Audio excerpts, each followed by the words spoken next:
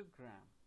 There are many ways in which this has been defined on the web, but if you read them all and if you summarize them, you can conclude majorly this, which says graphical representation of the spread or distribution of supply data. You can also say that it is also used to see the frequency distribution, that is to know how often each unique value in the supplied data occurs. So this is where we use the histogram. Hello everyone and welcome to the channel. To understand the concept clearly, please watch the video till the end. Once you are done with watching the video, do not forget to like, comment, subscribe and hit the bell icon today.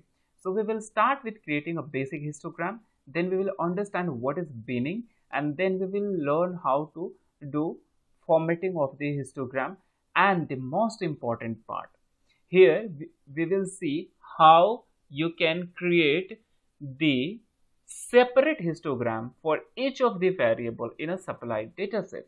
Let's say if you have a data set which has all variable numeric, and if you want to create the and which has 20 variables and you want to create separate histogram for each of the variable, how can you do that? Every time you don't have to create that, you can just use a technique and you can do that, right?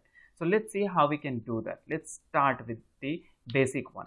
So here we have Boston data.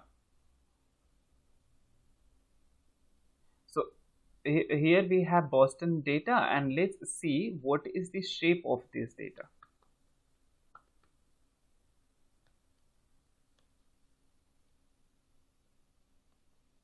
This Boston data has 506 observations, that means rows, and 13 columns.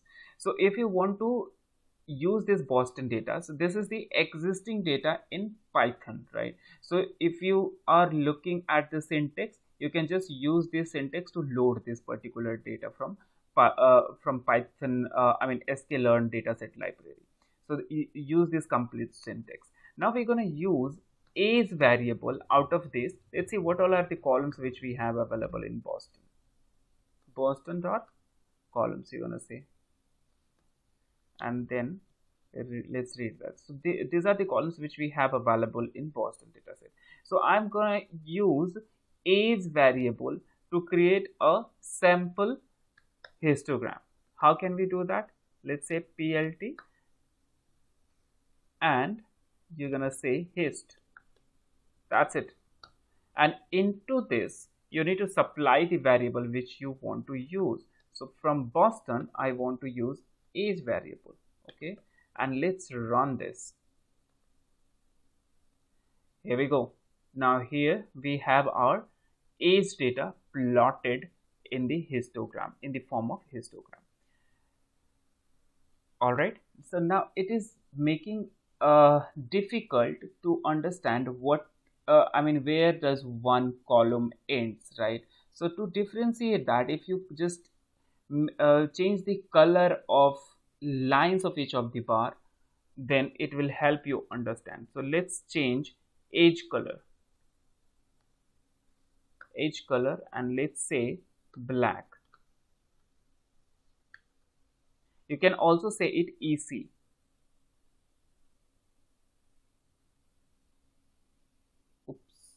The spelling was incorrect. Here we go. Now you can clearly see, you can clearly differentiate each of the bars in this chart, right? Between 40 to 60 years, we have somewhere 35 plus 40, somewhere 75 people between 40 to 60. All right. So this is how you can use a bar graph, a histogram to read the frequency, or you can see the distribution. Now let's understand the binning concept. What is this binning? Here you see in the interval of 0 to 20, you just see 2 bars only, right?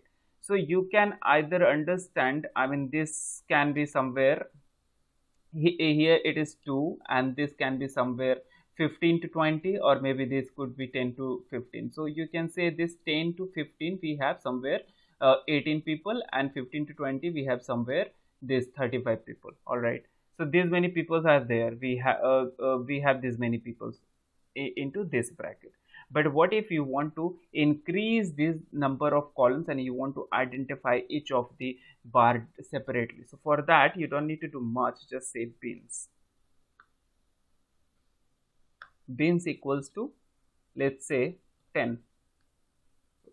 Let's say how many bins it becomes. It is already 10, I guess. Let's make it 20.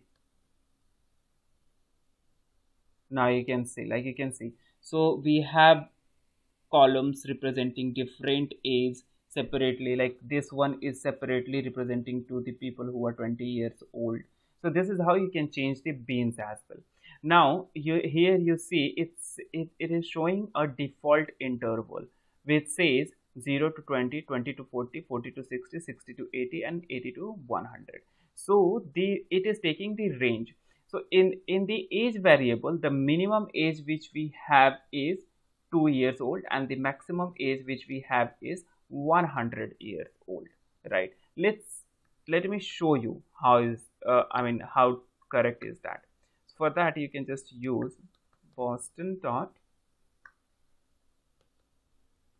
age, and then you say, let me put this, let's see here we go. So here you can see the minimum age is 2.9 and the maximum age is 100 years.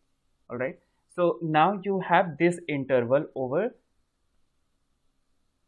x-axis. All right, what if you want to create your own interval? What if you want to create just 4 intervals and you just want to see in the bracket of 0 to 25, 25 to 50, 50 to 75, 75 to 100, and so on? So how can you do that? So for that, you're gonna provide a list of intervals over here. How can we do that? So let's say 0, 25, 50, 75, and 100 and 50 people. So like you can see, though the interval have been changed, but still here at x-axis it is showing the previous older interval only. How can we change that? So for that, you're gonna use plt.xticks.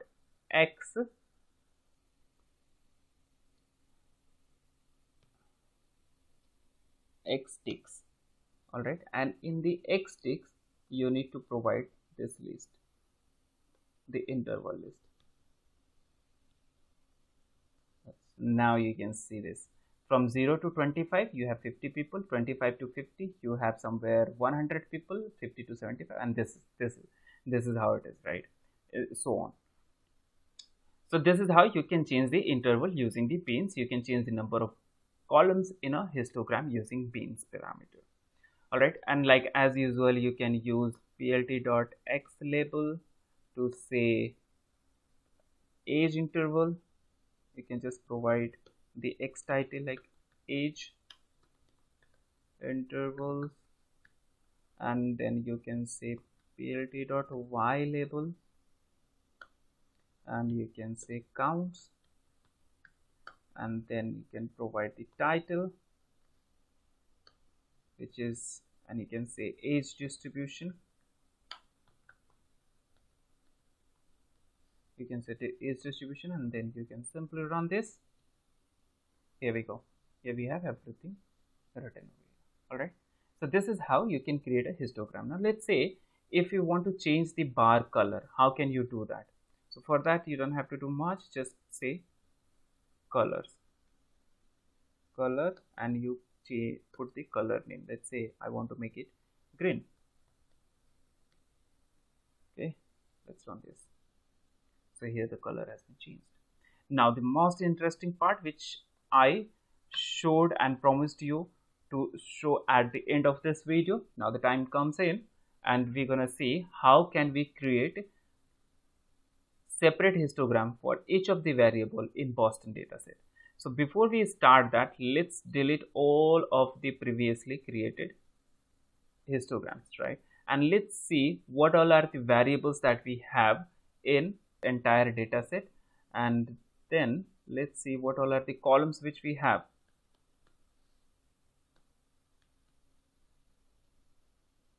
All right, so these are the columns which we have in Boston data set.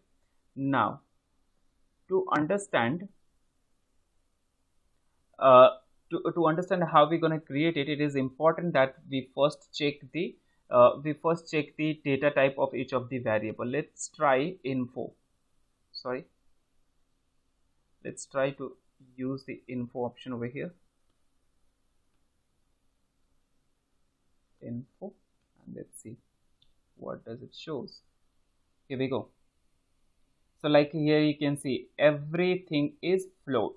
So now you understand that all of the variables, all of the 13 variables in this particular data set are numeric data frame, right? So what we can do, we can just create a list of all the columns, and then we can see how we're gonna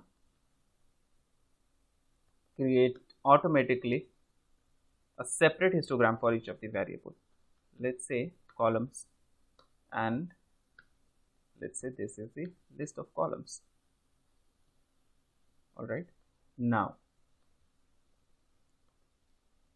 I am going to create. So what is it that we actually require to create a histogram? We just need to say plt.hist. All right, and here we need to provide the variable name, which is from Boston, and here you just need to keep on changing the variables name one by one, and that will keep on showing. For example, prime.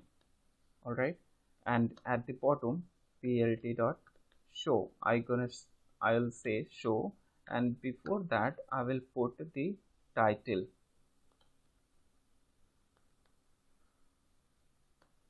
In the title I'm just going to use the variable name itself.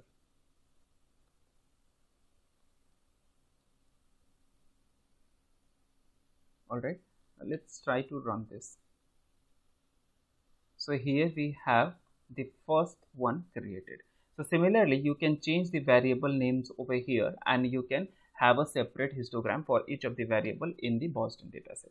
Now, so this is something which you can do manually. How can you do that automatically?